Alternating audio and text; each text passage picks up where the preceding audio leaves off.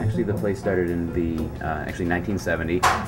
Mike Amazich is the owner still to this day, and it started out with the one room, which is now our bar, and it was basically just a carry-out pizza joint.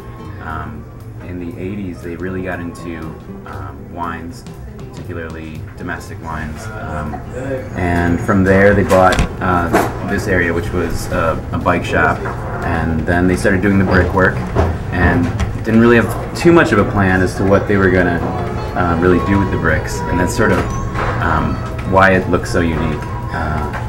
And so that's kind of it, you know, and it's been pretty much the same ever since, you know. Well, it's really a thin, crispy crust.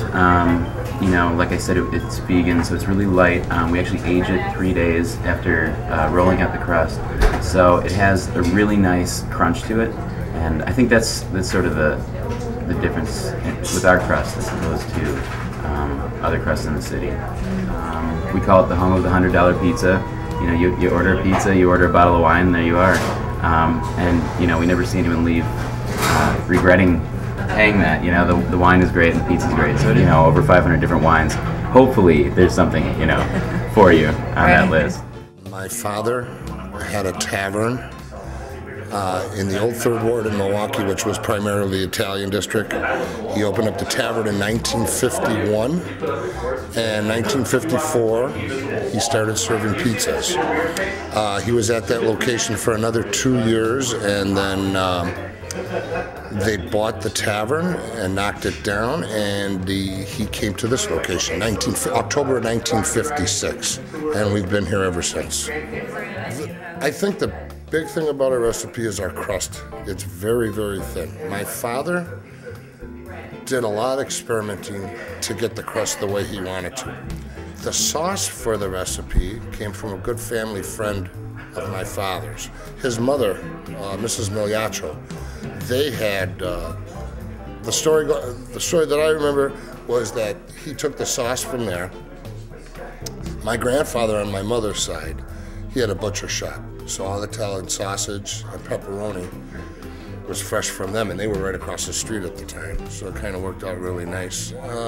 But I think everybody seems to talk about our sauce and our crust. We've got a lot of customers. We're on like a third generation of people, and we still get people coming in here, you know, old timers that remember the place down in the old Third Ward.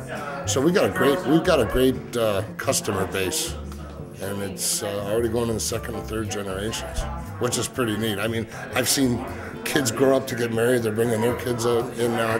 It's pretty cool that way. Milwaukee's a city that once they like you and you serve them a good product for a reasonable price, you'll do fine. I was in retail forever, and I found out my store was going to be closing. And Gina, at the time, was a stay-at-home mom, and we both wanted to do something, but we wanted to do something for ourselves. So this particular New Year's Eve, we made a toast to each other that we were going to do something that year. And after that, we made a list of options, and this is what it was, and it's one we picked, actually, and it worked. I think it's unique because it's our mom's recipes, and we combine them together, kind of make our own. We are really picky about the ingredients that we use, too. Yeah. Can't tell you how many different types of sauce we tried, how many types of sausage, how much cheese. Yeah, just everything. I mean, very picky. Yeah. Incredibly. Not many people do make them in rectangular sheets. I think that sets us apart a little bit. Well, because we didn't have round pans when we were kids. Yeah. Right. They couldn't use round pans for anything else, so. Right. They were expensive. Yeah. It was like a special thing. You didn't have that. You got your pizza on cookie sheet and you were happy.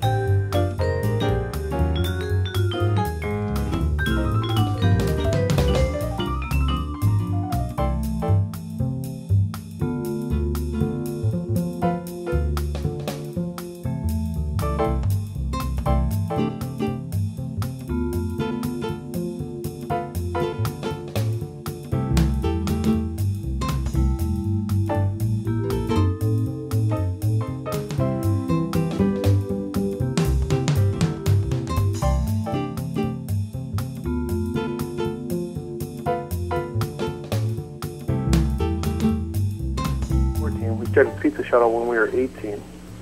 We're thinking about it, and then we actually opened up when we were 19. So that was about 1985. So this year it'd make about 24 years. And then we started out with one store, and we ended up with 3 within a year and a half. And then we sold 2 of them and kept the one the current store that's on the east side of Milwaukee now. And then we had moved that store across the street once, and that's where we're at currently.